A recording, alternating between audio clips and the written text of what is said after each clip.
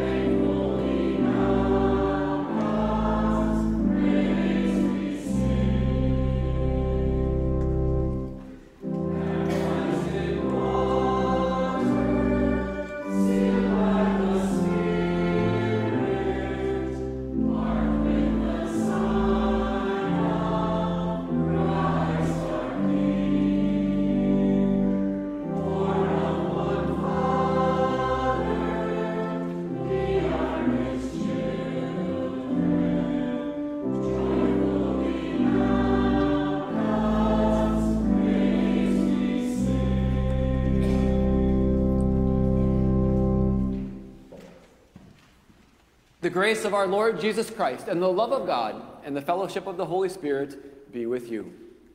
And also with you. Our Savior Jesus Christ commanded baptism when he said, "Go and make disciples of all nations, baptizing them in the name of the Father and of the Son and of the Holy Spirit." All of us are born into this world with a deep need for baptism. From our parents, we inherit a sinful nature. We are without true fear of God and true faith in God, and are condemned to eternal death. But Jesus took away our sin by giving his life on the cross. At our baptism, he clothes us with the robe of his righteousness and gives us a new life. Our sinful nature need not control us any longer. We recall what baptism means for our daily lives as we speak these words. Baptism means that the sinful nature in us should be drowned by daily sorrow and repentance, and that all its evil deeds and desires be put to death. It also means that a new person should daily arise to live before God in righteousness and purity forever. As baptized children of God, we confess our sins. Holy and merciful Father, I confess that I am by nature sinful, and that I have disobeyed you in my thoughts, words, and actions. I have done what is evil and failed to do what is good. For this I deserve your punishment, both now and in eternity. But I am truly sorry for my sins, and trusting in my Savior Jesus Christ, I pray, Lord, have mercy on me, a sinner. God, our Heavenly Father, has been merciful to us and has given his only Son to be the atoning sacrifice for our sins. Therefore, as a called servant of Christ and by his authority, I forgive you all your sins in the name of the Father, and of the Son, and of the Holy Spirit. Amen.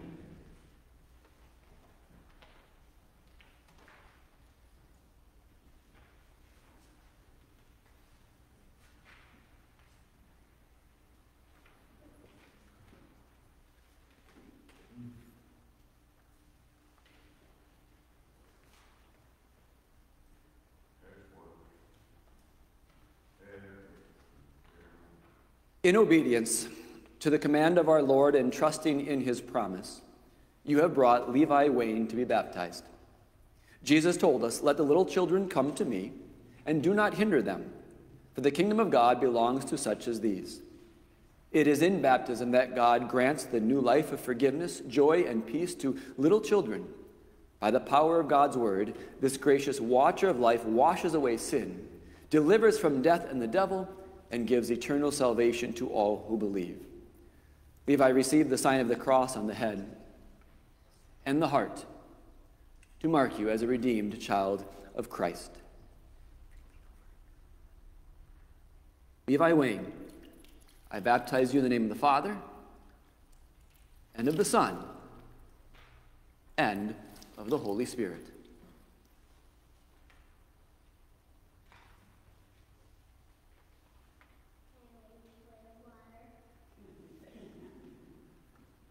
The Almighty God, Father, Son, and Holy Spirit, has forgiven all your sins. By your baptism, you are born again and made a dear child of your Father in heaven. May God strengthen you to live in your baptismal grace all the days of your life. Peace be with you.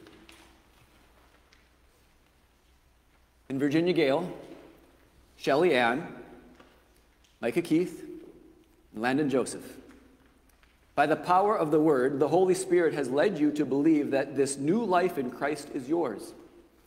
Now in holy baptism, the Lord Jesus assures you of your salvation. That you may give public testimony of your faith, I therefore ask you, do you believe that you were born in sin and therefore eternally lost? If so, answer, yes, I believe. Do you believe in the triune God, Father, Son, and Holy Spirit?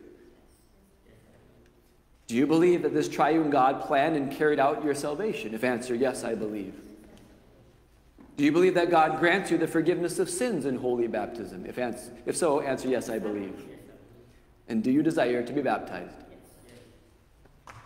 Receive the sign of the cross on the head and the heart to mark you as a redeemed child of Christ.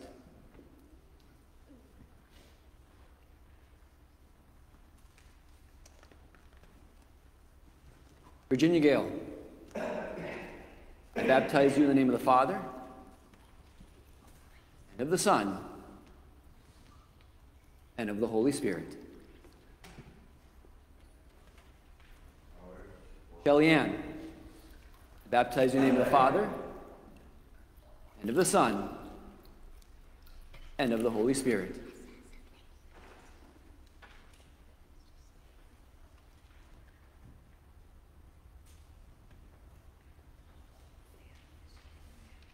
Micah Keith, I baptize you in the name of the Father, and of the Son, and of the Holy Spirit.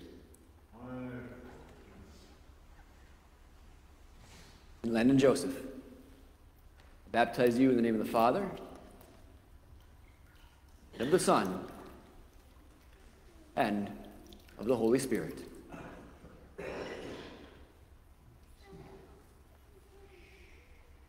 The Almighty God, Father, Son, and Holy Spirit, has forgiven all your sins. By your baptism, you are born again and made a dear child of your Father in heaven. May God strengthen you to live in your baptismal grace all the days of your life. Peace be with you. The congregation is invited to stand, and we pray.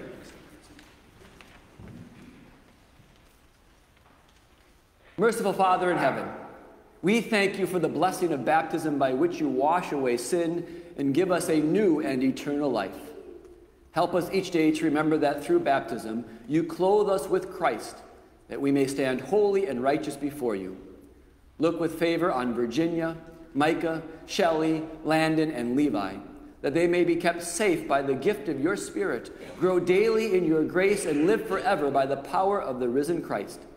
Make us willing to carry out our responsibilities to all the baptized, so that all may finally come to the blessed joys of heaven through Jesus our Lord. Amen. We rejoice and praise the Lord for the blessings of baptism.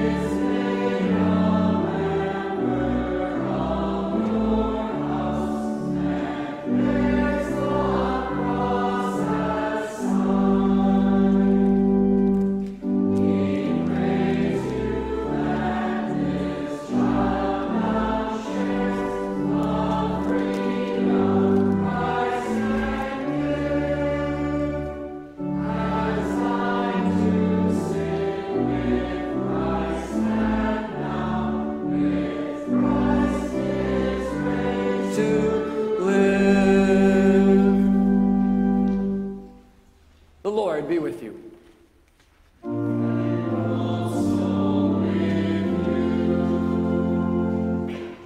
Let us pray. Almighty God and Father, dwelling in majesty and mystery, filling and renewing all creation by your eternal Spirit, and manifesting your saving grace through our Lord Jesus Christ, in mercy, cleanse our hearts and lips that, free from doubt and fear, we may ever worship you, one true immortal God, with your Son and the Holy Spirit.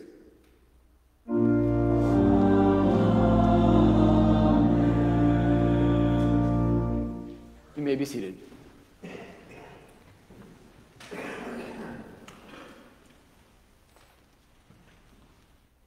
Our first lesson this morning comes to us from the book of Genesis as we read chapter 1 and a portion of chapter 2.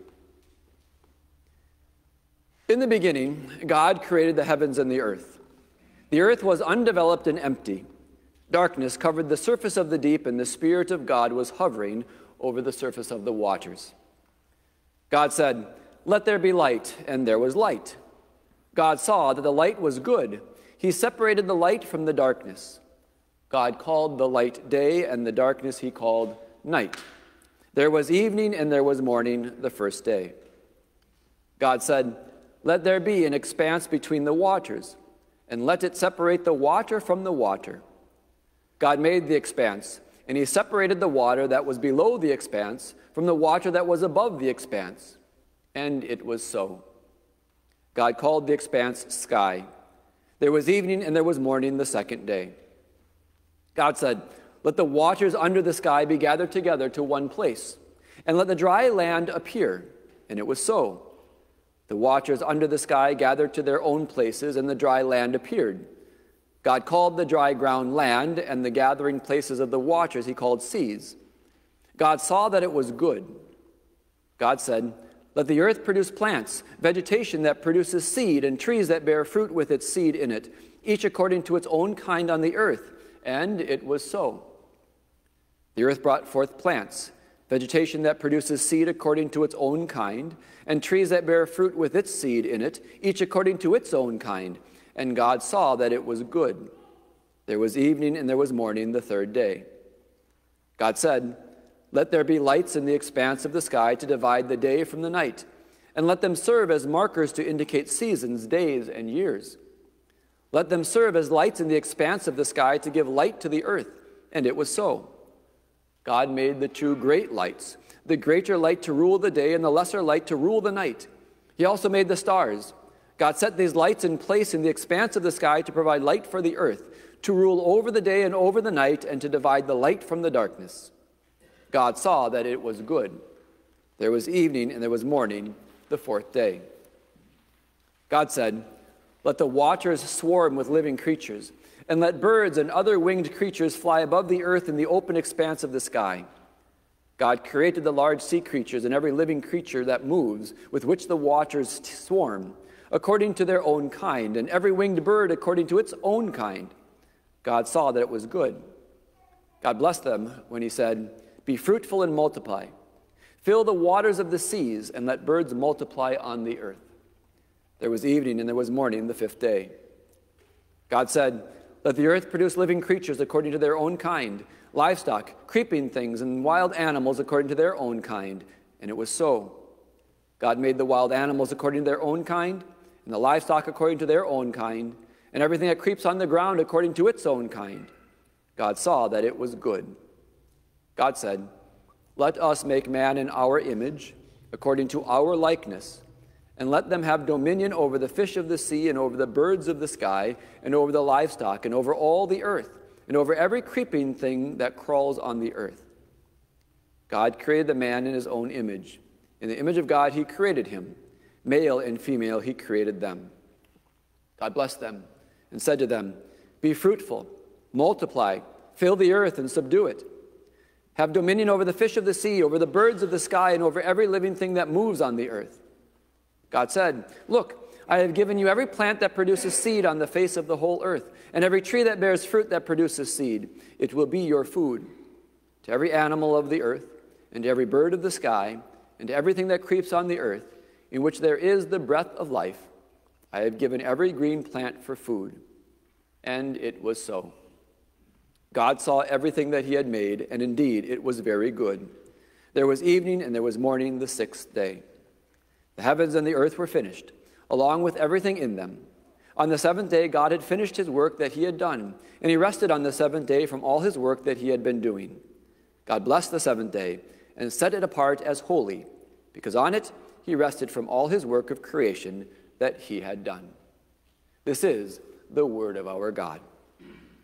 Holy, holy, holy is the Lord Almighty. The whole earth is full of his glory.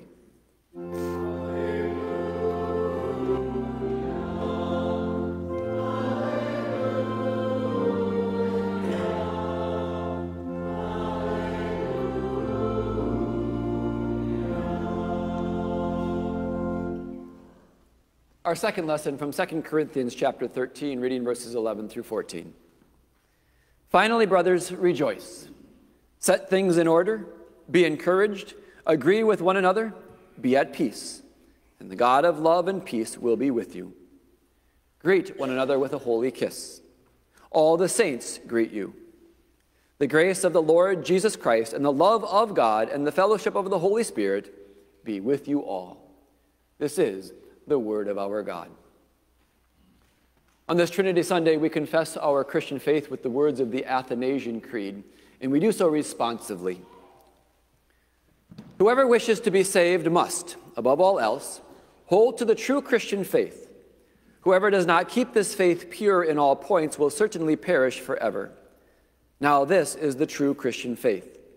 We worship one God in three persons, and three persons in one God, without mixing the persons or dividing the divine being. For each person, the Father, the Son, and the Holy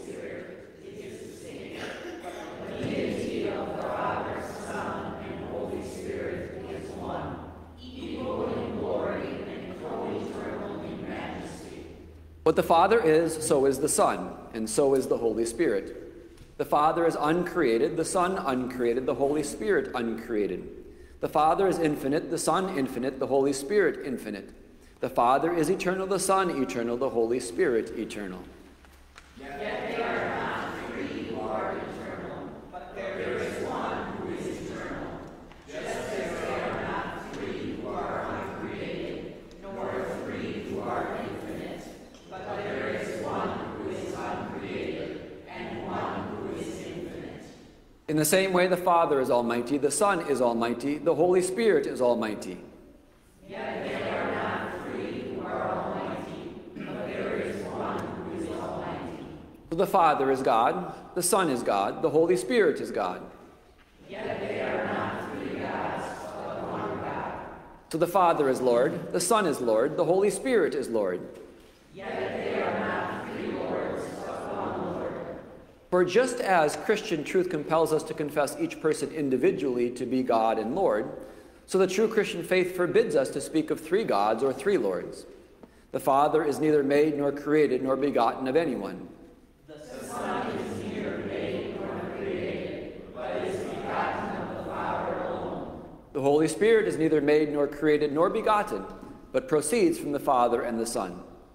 So there is one Father, not three fathers, one Son, not three sons, one Holy Spirit, not three Holy Spirits.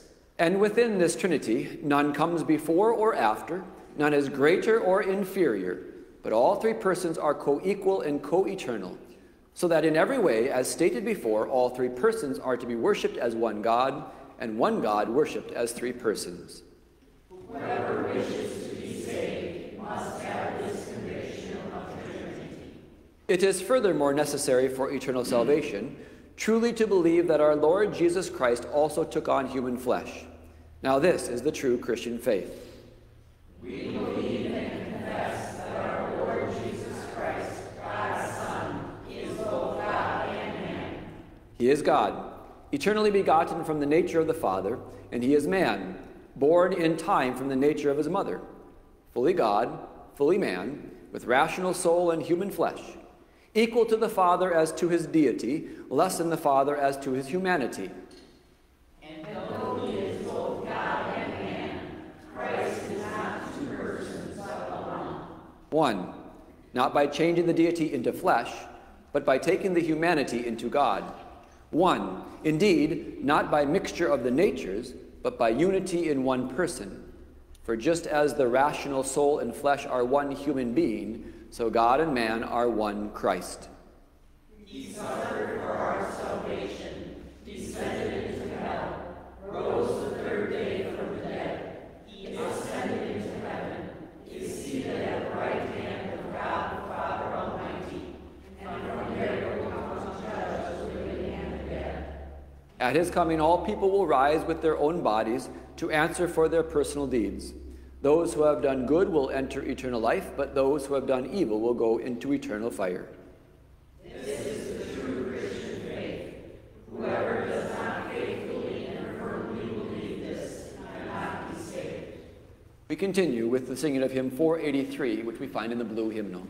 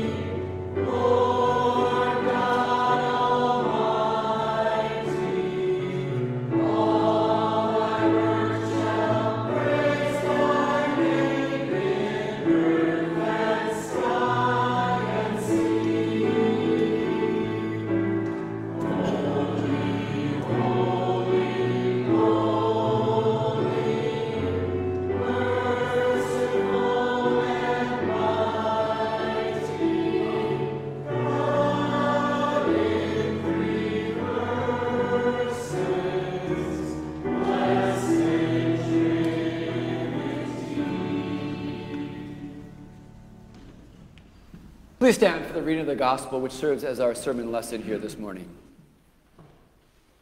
We read from Matthew 28, verses 16 through 20. The 11 disciples went to Galilee, to the mountain where Jesus had directed them. When they saw him, they worshipped him, but some hesitated because they were uncertain. Jesus approached and spoke to them, saying, "All authority in heaven and on earth has been given to me. Therefore go and gather disciples from all nations by baptizing them in the name of the Father and of the Son and of the Holy Spirit, and by teaching them to keep all the instructions I have given you. And surely I am with you always until the end of the age." This is the gospel of the Lord. You may be seated.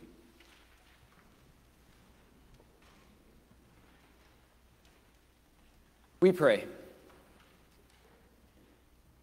May the words of my mouth and the meditation of our hearts be pleasing in your sight, O God, our rock and our Redeemer. Amen.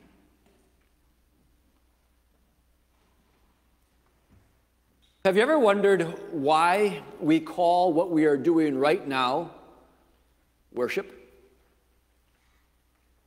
The answer is actually quite simple. You see, the English word worship comes from an old Anglo-Saxon word, which literally means to ascribe worth to something. So when you worship someone, you are assigning worth or value to that person. In our lesson here this morning, we see that as the disciples come to Galilee and they meet Jesus, they worship him. We have gathered together here today in order to worship the one true God, and we do that in many different ways. We do that by setting aside time and adjusting our schedules to make sure that we are here. We do that by singing from our hearts and with our voices to the one true God. We even do that by setting aside a percentage of our hard-earned money and then give it to God as a way of saying, "That's, dear Lord, how much you are worth to me." And so if we are going to do all of these things, if we are going to build our lives around this God that we worship, if we are going to trust in him to provide us with all the most important things in life, it is vital that we know who this God is that we worship. And the Word of God that stands before us here today gives us such information as it teaches us that the one true God, the God that we worship, is a triune God and a caring and powerful God. Now, when we say that God is a triune God, we are saying that the one true God is one God in three persons and three persons in one God. It's what we just confessed in those words of the Athanasian Creed. And it is this triune God that we see in our lesson as Jesus says, "Go and gather disciples from all nations by baptizing them in the name of the Father and of the Son and of the Holy Spirit." The three persons of the one God are Father, Son, and Holy Spirit. And just what do we know about this triune God? Well, because this truth is a truth that goes beyond our simple and sinful mind and goes beyond the ability for us to completely comprehend it, we need to turn to the one place where our triune God has actually revealed himself to us, to the Bible. And a good place to go is that lesson that we read, first of all, here this morning from Genesis chapter 1. There, in those words that we read, it's more than just an account of creation. It presents us with the one and only true God. He is standing there on center stage as he calls all things, both visible and invisible, into existence by the mere speaking of his mouth. And that also included mankind. That means that the triune God is our creator. And pause for just a moment, and honestly and truly ponder on that deeply. The only reason you exist is because of him. The only reason that you have anything in this life is because of him.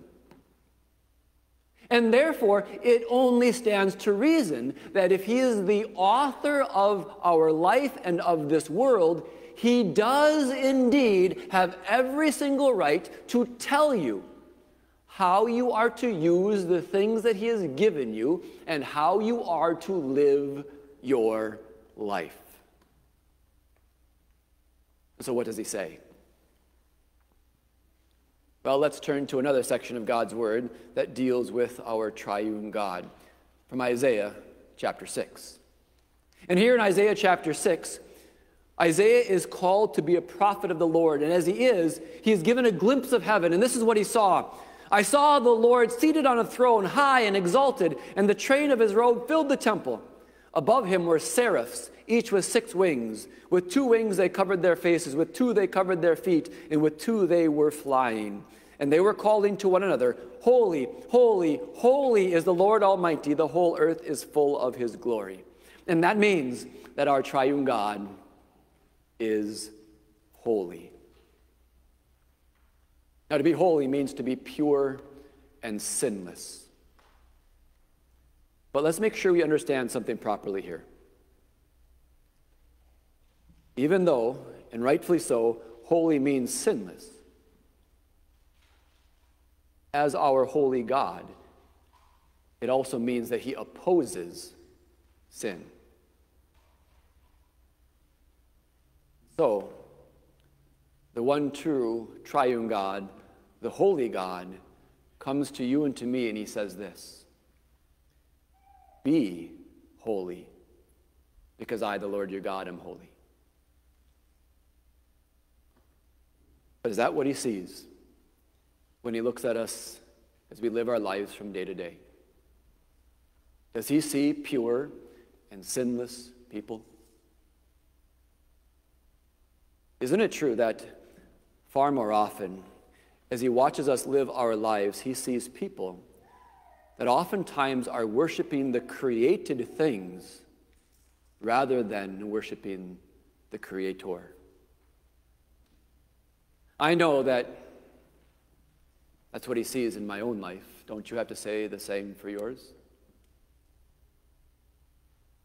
And isn't it true that the way that we adjust our schedules and the way that we set aside our time and the things that we make sure that we get to oftentimes reveal that what is most important in our life and what we value the most are things like this: work, money, family, sports, respect, ourselves. Isn't it true that when he watches us live our lives, that what he oftentimes sees are people who flippantly dismiss his authority to tell us how we are to live? And instead, we tell him, whether with our words or with our actions, I'm going to do what I want to do, what makes me happy, and you're not going to tell me anything otherwise. So no, when he looks at us in the way that we live our lives, he does not see pure and sinless people. No, instead, what he sees is he sees people who have failed and fallen short of the holiness that he demands. What he sees are people whose sins have separated us from our holy God. So what are we going to do? Well, I suppose somebody might say, well, it just means I have to try harder. But let's be honest. No matter how hard you try, you'll never be holy and sinless, will you? Maybe somebody else will say, well, I just need to do more good and I can erase the bad. But let's be honest and think logically for a moment. If somebody commits a murder and then does a lot of good afterwards, does it remove the fact that they committed the murder? No. No amount of good works will ever remove or erase the sins we've committed. I suppose a person might say, well, I'm not perfect, but nobody is. At least I'm better than most. But there's a problem with that too, isn't there? God doesn't come to us and tell us to compare ourselves to other people. He tells us to compare ourselves to his holiness. You see, all human efforts are always going to fail. But dear friends, that does not mean that we are without hope. You see, our triune God comes to us and he reveals something else about him that he wants us to know. He reveals that he is a God of grace and mercy who wants all people to be saved and to come to a knowledge of the truth. But because that is something that we cannot bring about ourselves, our triune God must do that work. And so, prompted by love, God the Father sent his Son into this world to die for us. And pause once again, please. Just think about that. It's absolutely incredible. The creator of the universe, against whom we have sinned again and again and again, loves you so much that he wanted nothing for you but that you be saved from your sins. And God the Son willingly carried out his heavenly Father's will because he shares that love for us. And so he came into this world to create peace between us and God. But the only way that was possible is if Jesus cleared away the sin and the guilt that separate us from God and made it possible for us to actually stand before God pure and sinless. That's exactly what he accomplished with his life, death, and resurrection. And then God the Holy Spirit joins us to Jesus when he works through the gospel message in the Word, powerfully working through our hard hearts to lead us to the point of where we are willing to listen to, and then we believe Jesus is our Savior. And so now, through faith in Jesus, as God looks at us, what does he see? Pure and sinless people. Forgiven, covered in the righteousness of Jesus because of the blood that he shed on the cross for us. So are you getting the picture as to why it's so important to understand and know who the God is that you worship? It's this reason that the author of the Athanasian Creed could so boldly and correctly write, "This is the true Christian faith. Whoever does not faithfully and firmly believe this cannot be saved." Did you notice how this also shows to you just how much your triune God cares for you? God the Father cares for you so much that he sent his Son to die. God the Son cares for you so much that he willingly went to the cross, that he was willing to endure the torment of hell that our sins deserve. The Holy Spirit cares for you so much that he worked faith in your heart and made you a child of God. He cares for you so much that he continues to maintain that faith through the Word of God. And did you hear the marvelous promise that your triune God gives you? "Surely I am with you always until the end of the age." Now you might say, "Well, Pastor, if you go back and look at those words, it's actually Jesus who says those words." You're right, it is. But it's also proper to say the triune God gives you that promise, because all three persons of the Trinity cannot be separated. That means the Father's protection and providence is there with you. The Son is always going to be your Savior. And the Holy Spirit will continue to preserve us in the true faith and reassure us again and again that through faith in Jesus, our names are written in the book of heaven. And do you get what this means for you? It means that in all reality, there is never a point in your life on this earth when you are really alone. When you're on your way to work or in the car, the Father's there. When you're going through that illness or through the treatment for that disease, the Son is there. When the pain comes and it just doesn't go away, the Spirit is there. Never. No, never. Not when you are sick and tired of being sick and tired. Not after the loss of loved ones. Not when bills get tight. Not when everything in life seems to be going the wrong way. Never. Never is there a time in your life when your Savior is not there with you. And he is there with all authority in heaven and on earth, being used for your good. He lacks no power. He lacks no knowledge of your situation. He lacks no ability to preserve your faith. And he lacks no ability to work all things that are going on in your life at that moment to safely bring you to your real home in heaven. You may have heard it said before that the word Trinity or the word triune, you actually will never find it on the pages of Holy Scripture. But that doesn't need to disturb us in the least.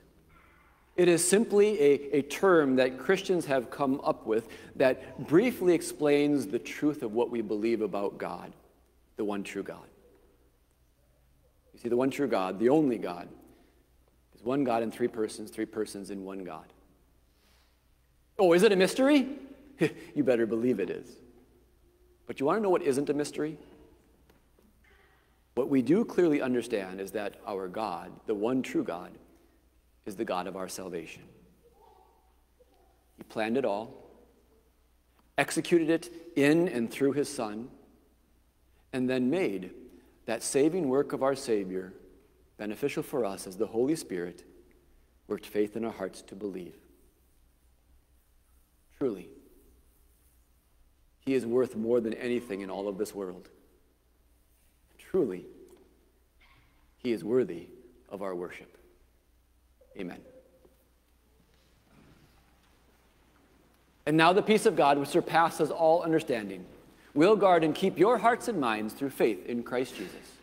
Amen.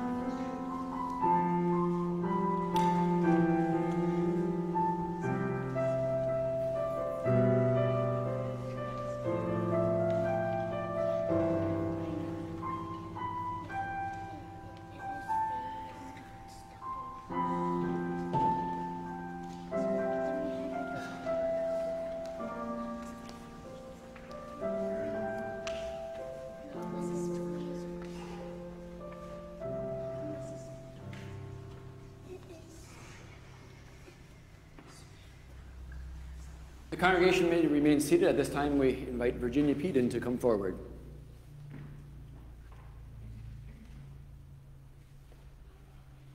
Dear members of Faith Evangelical Lutheran Church, Virginia Peden, having been baptized and instructed in the teachings of the Word of God, desires to become a member of this congregation. Sister in Christ, our Lord Jesus Christ promises to confess before his Father in heaven those who faithfully confess him on earth.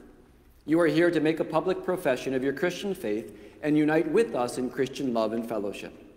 Therefore, lift up your heart to the God of all grace and joyfully answer these questions.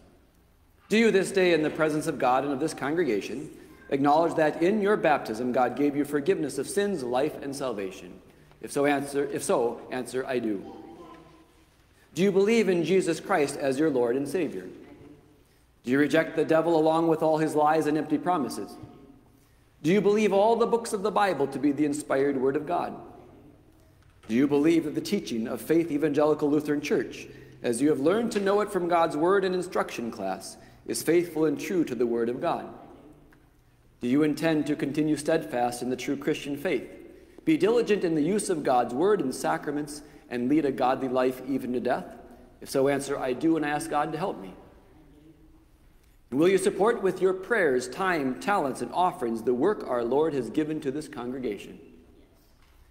Virginia, may the Father in heaven, for Jesus' sake, renew and increase in you the gift of the Holy Spirit, to the strengthening of your faith, to your growth in grace, to your patience in trouble, and to the blessed hope of eternal life. Rejoice in the truth the psalmist proclaimed, and which is true for you. Surely I am with you always, to the very end of the age. Having heard your promises, we, the members of Faith Evangelical Lutheran Church, receive you in fellowship and love, and invite you to join in the reception of the Lord's Supper. Share in our worship and mission, and participate in all the other blessings of salvation which God has given to his church, in the name of the Father, and of the Son, and of the Holy Spirit. Let us pray. Lord Jesus, author and perfecter of our faith, in mercy you joined this sister in Christ to your church when she was born again by the working of the Holy Spirit. In mercy you taught her your saving truth. Grant that she may offer herself as a living sacrifice to you as her spiritual act of worship. Transform her by the renewing of her mind so that she will not conform to the pattern of this world.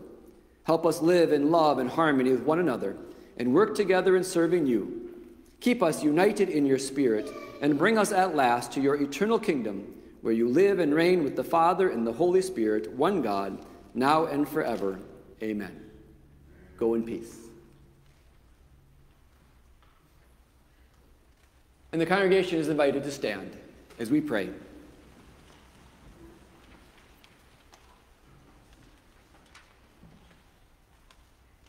Our loving Father, we come to you in the name of our Savior, who suffered so much for us. We have confidence that our needs are known to you, and that out of the abundance of your mercy, those needs are met. Watch over your children who are suffering, Karen Barabach, Penny Nikolai, John Lechner, and protect them in their time of pain and weakness. May they be sustained by faith in the assurance of your nearness and love. Grant that in their suffering, they might be a faithful witness to all your loving purposes. And O Holy Spirit, sent by Jesus to guide us into all truth, shower your gifts and graces on all graduates. And we think especially of Zachary Miller, Micah Huggett, and Aspen Bew. Make them truly grateful to all who have helped them with their education. Enable them to use the lessons they have learned to advance their own welfare, to serve others, and to glorify your name.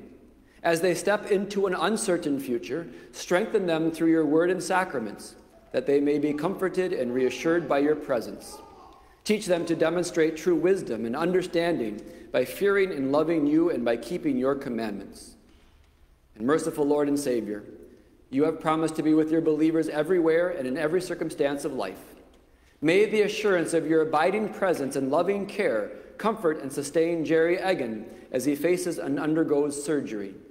Remove all anxiety and fear from his heart and lead him to rest all his confidence in you. Bless the work of the surgeon and give success to the surgery as it pleases you. Be with Jerry as he recovers and fill him with an abiding thankfulness for all your blessings.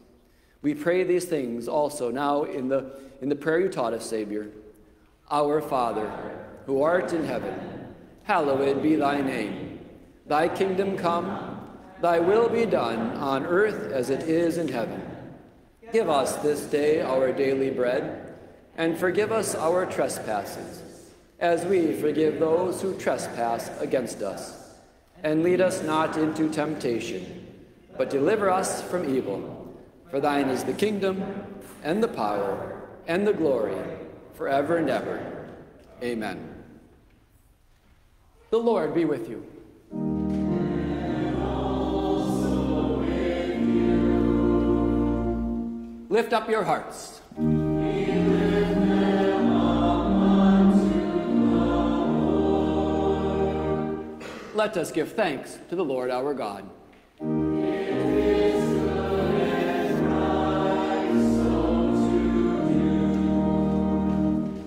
It is truly good and right that we should at all times and in all places give you thanks, O Lord, Holy Father, Almighty and everlasting God, through Jesus Christ our Lord. And now we confess that you, with your Son and the Holy Spirit, are one God and one Lord, and we acknowledge you as our Creator, Redeemer, and Sanctifier. Therefore, with all the saints on earth and hosts of heaven, we praise your holy name and join their glorious song.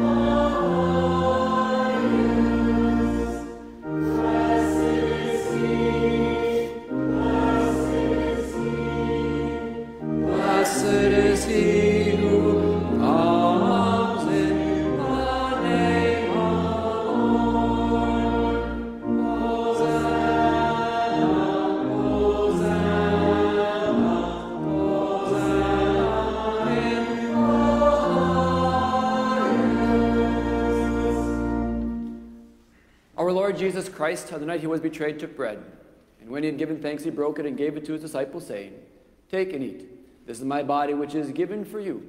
Do this in remembrance of me." And then he took the cup, gave thanks, and gave it to them, saying, "Drink from it, all of you. This cup is the new covenant in my blood, which is poured out for you for the forgiveness of all of your sins. Do this whenever you drink it in remembrance of me." The peace of the Lord be with you always.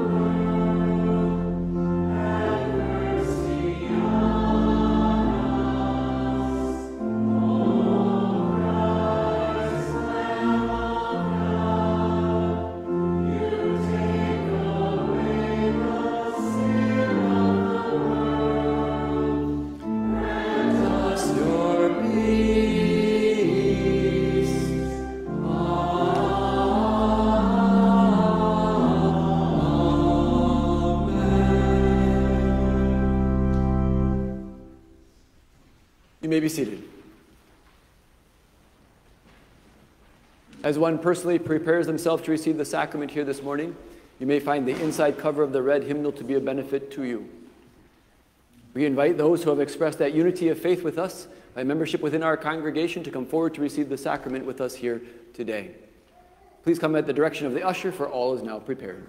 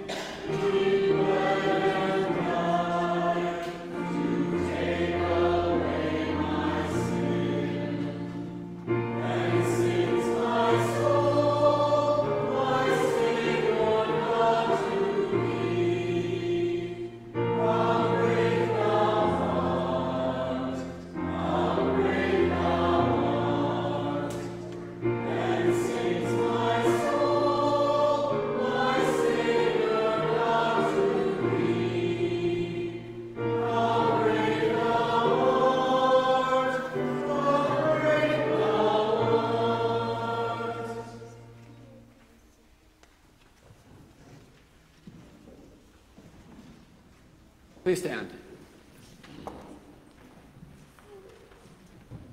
Oh, give thanks to the Lord, for he is good.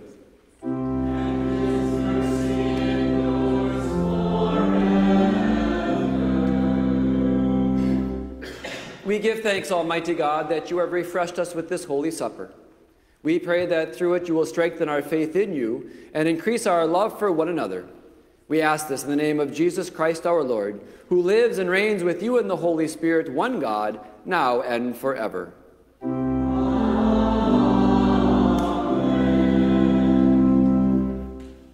The Lord bless you and keep you. The Lord make his face shine upon you and be gracious to you. The Lord look upon you with his favor and give you peace.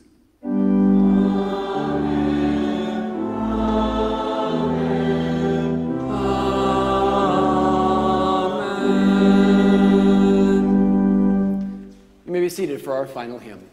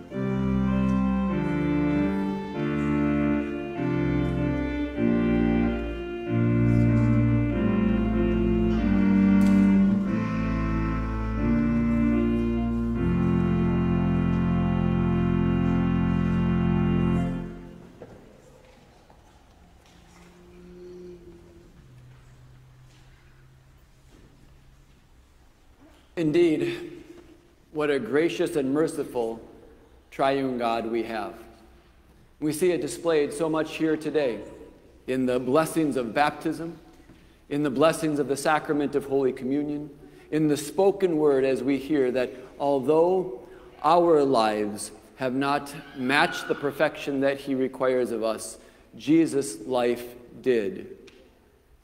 And so that perfection is given to us as a gift received by faith. And although we have guilt, that guilt has been paid for with Jesus' death on the cross, and therefore we are pure and sinless. And therefore we can stand before God confident that we will hear him say those words on that last and final day, "Welcome, you who are blessed. Receive this inheritance prepared for you." A joy to worship with all of you. And please, as you look there in your service folder in the bulletin, continue to keep all those baptized here this morning in your prayers. And welcome Virginia to our membership here at our faith family as well. Just a few other announcements that I want to draw your attention to. That is, please take note that later on today, I'll be heading over to Watertown for a pastor's conference, and we'll be there until Tuesday evening. And then later in this week, starting Friday and then going to the following Thursday, I'll be gone for a short vacation. If a pastoral emergency should arise, please give my cell phone number a call. You see it there in the service folder, also at the beginning portion of the service folder as well.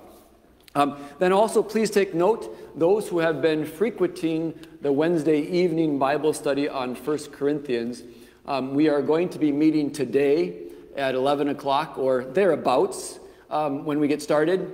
But we are going to meet here this Sunday, then Wednesday, and then the 18th. Three more lessons we still have to go through. Then also take note, those of you who signed up for a book, for the book reading Bible class, The God Loves Nobodies.